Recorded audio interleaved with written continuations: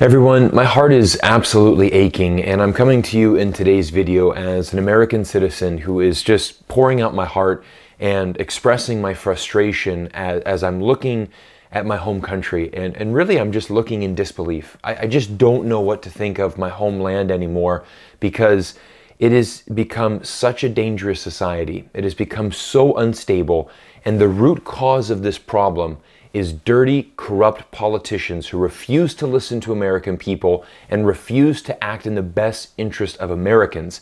And quite frankly, there has to come a point where we do something about this. And I am beyond frustrated because I'm an American citizen that's been living abroad for 15 years. You know, I've lived in a communist country for 10 years. I've lived in a socialist country after that for 5 years. And the differences that I see in these countries have really made me see very clearly what is the problem with America. And in today's video, I'm going to tell you exactly what it is. And I want to start today's video by playing a clip from Steve Kerr, the basketball coach of the Golden State Warriors. Listen in. And in the last 10 days, we've had elderly black people killed in a supermarket in Buffalo. We've had Asian churchgoers killed in Southern California. And now we have children murdered at school. When are we going to do something? You can see the raw emotion that's coming out of Steve Kerr, and it's exactly what I and many Americans are feeling right now. You know, America, for so many years, we have been this shining light for the world. We have been a place where people around the world want to immigrate to. We've been a place where, you know, there's hope, there's freedom, there's all of these great values. But all of this is being destroyed in America right now because greedy politicians just don't want to act in the best interest of our citizens. I'm tired. I'm so tired of getting up here and offering condolences to the devastated families that are out there. I'm so tired of I'm tired of the moments of silence. Enough. Steve Kerr says it perfectly here. How many times are we going to have the President of the United States come up and have a moment of silence for the victims? My heart and condolences. Rest in peace. None of that matters. When are we going to come through with actual action that makes change in this country? There's 50 senators right now who refuse to vote on H.R. 8, which is a background check rule that the House passed a couple of years ago. It's been sitting there for 2 years. And there's a reason they won't vote on it, to hold on to power. So I ask you, Mitch McConnell, I ask all of you senators who refuse to do anything about the violence and school shootings and supermarket shootings, I ask you, are you going to put your own desire for power ahead of the lives of our children and our elderly and our churchgoers? And there it is. Steve Kerr said it very bluntly and very clearly for everybody to hear. It's simply because our government officials do not want to relinquish their power on American people. And 50 senators in Washington are going to hold us hostage. Do you realize that 90% of Americans, regardless of political party, want background check, universal background check? 90% of us, we are being held hostage by 50 senators in Washington who refuse to even put it to a vote, despite what we, the American people, want. They won't vote on it because they want to hold on to their own power. It's pathetic. I've had enough. 90% of Americans, regardless if you're Democrat or Republican, want to have universal background checks.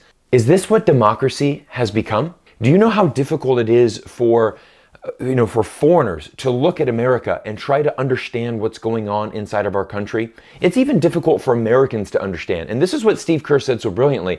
This is the problem. We're so numb to mass violence. We're so numb to this because mass shootings are so common in our country.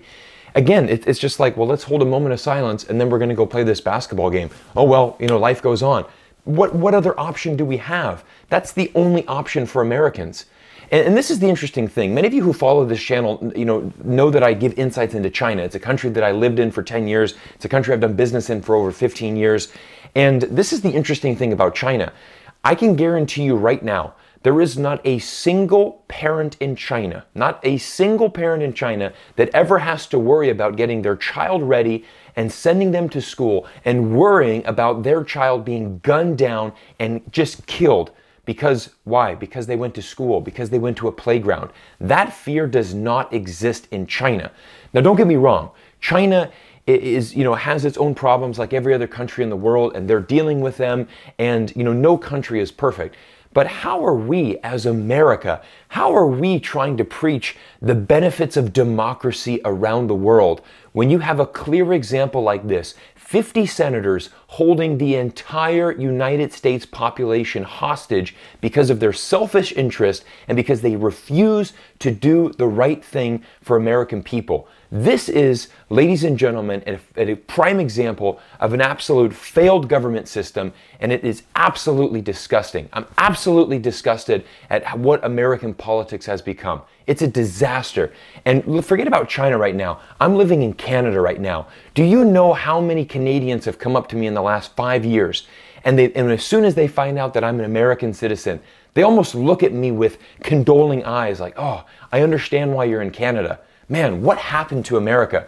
Cyrus, when growing up in Canada, we always used to look at America as this shining light, as this beacon of hope. You guys are our big brother. We always wanted to be like America. But ever since 2016, your country has been downhill. Your reputation as an American on the international stage has plummeted. And now, quite frankly, we're happy we're in Canada. Because Canada has pretty much all the good things from America, and all the bad things you have in America, we don't have here. That's the biggest difference between America and Canada.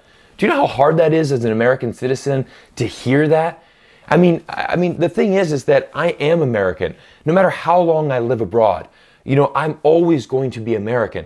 Of course I'm going to love my country. It's the country I spent 23 years of my life in. It's given me so many opportunities. I was educated in America. I'm a proud American, but it is just, I just can't express in words how hard this is to watch every single day, to just open up my phone and see another message from this. But let me bring you back to a few years ago when there was a mass shooting in my home state, the state of Florida, and one of our senators, Marco Rubio, he got on stage and students from this high school asked him a point-blank question. Will you accept money from the NRA? Now, the NRA is the National Rifle Association. Senator Rubio, can you tell me right now that you will not accept a single donation from the NRA in the future? Look at the crowd reception. Everybody wants this change in America. People want to see our politicians acting with integrity. Marco Rubio receives millions of dollars from the NRA. And this is what people want.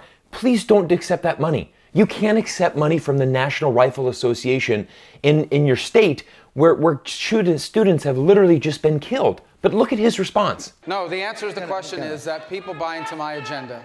The answer to the question is people buy into my agenda. What the hell does that even mean? People buy into my agenda? You just had multiple children gunned down in your home state. A student who is devastated seeing his own friends gunned down asks you point blank, will you promise not to accept any more money? And your response is, people buy into my agenda. So right now, in the name of 17 people, you cannot ask the NRA to keep their money out of your campaign? I think in the name of 17 people, I can pledge to you that I will support any law that will prevent a killer like this. No, but I'm talking getting NRA money. No, because... Now, as the typical politician that Marco Rubio is, he fumbles around, he says a bunch of different words. Ultimately, his answer is no. I cannot stop accepting this money. Because the answer is simple. To be a publicly elected official in America, you need a lot of money. That's how the system works. It's incredibly corrupt, it's incredibly dishonest, and there is no integrity in this business. Every politician has their pockets lined from greedy corporations who are basically funding them to get laws passed. And listen to another senator describe exactly what this has led to in America. And so what you have today is 50% of weapons in this country being owned by 3% of Americans. And the gun industry makes money off of sort of selling weapons based upon this fear of government, a completely, totally irrational fear. The propaganda that we hear every day in America is that you need to own guns because the government cannot be trusted. I deal with international relations. I deal with fostering a better relationship between the United States and China. And you can just see how Chinese people are analyzing this. They're looking at America right now and they're saying, wow, in America right now, people literally, you go to a supermarket, you go to a church, you send your children to school. In the last week, if you were at any of these places, you could have potentially lost your life just from being there. That doesn't happen in China. That does not exist in China at all. And the reality is that many Chinese people, they actually trust their government. Yes, it's a communist government. Yes, there is less freedom in China than we have in America. But for many Chinese people, they will gladly trade in some of that freedom for more safety. But the reality is in America, it's the complete opposite. We have zero trust in our government. And that is what the gun companies are telling us. They are telling us, you cannot trust the US government, so go out and buy more guns for protection from your government, from other people. And that has led us to a society that is completely unsafe. And it is just remarkable. It is just unfathomable for me as an American to just sit and watch this every single day. And this is Senator Chris Murphy who says again, this only happens in this country and nowhere else. Nowhere else do little kids go to school thinking that they might be shot that day. I stand 100% behind the words of Steve Kerr and everything that he said. I 100% empathize with him and all of these parents, but that doesn't mean anything. What am I gonna do? Write a tweet out? Hashtag stand with the families in Texas. Hashtag, rest in peace, little ones. What the hell does that do? It does nothing. It's time for us to make a change. And as a YouTuber that has a voice, that has a platform, I want this video to be heard. I want people to understand exactly, what it really feels like to be an American citizen, especially one that's been living outside his country for over 5,000 days. And again, just devastated to look and see the state of affairs of America. The ironic thing about this, though, is that this makes me actually love America even more. Because, again, I'm never going to change the fact that I'm from America. I'm never going to change the fact that I love America. And you know what might have to happen? I might have to go back and maybe use this platform and actually start to make change in America. Maybe this is a tipping point that I need to actually go back to America and start to be a change of something different. Because I'm absolutely sick and tired of it. The world needs a better America. We need a better country, not only for American citizens, but we need to be a better example to the world. And quite frankly, there's not a single country in the world that's looking at America and is thinking, wow, that's a great country. I'd love to be there right now. Look at how safe it is. Look at the prosperity there. No, American citizens are absolutely suffering right now. We're heading right into the middle of a recession. Our government is failing and something has to change. Everyone, thank you so much for your continued support. Thank you for listening to me. And again, I'm going to continue to use this platform that I have on social media to invoke change, to basically build better relationships and to build a better world. That is what I'm trying to do. I'm a father of 3 young children. My heart absolutely aches. I don't know what I would do if that was one of my children. I would absolutely devastate me. And this has to be a change. This has to be a tipping point for America. And we're going to be using this platform to be invoking this change that we need to see in the world. Anyways, thank you all for spending time with me here on YouTube. If you've made it to this point in the video, please consider subscribing and drop me a comment down below. I'd love to hear from you. And anyways, thank you all for your support. I look forward to seeing you in another video soon.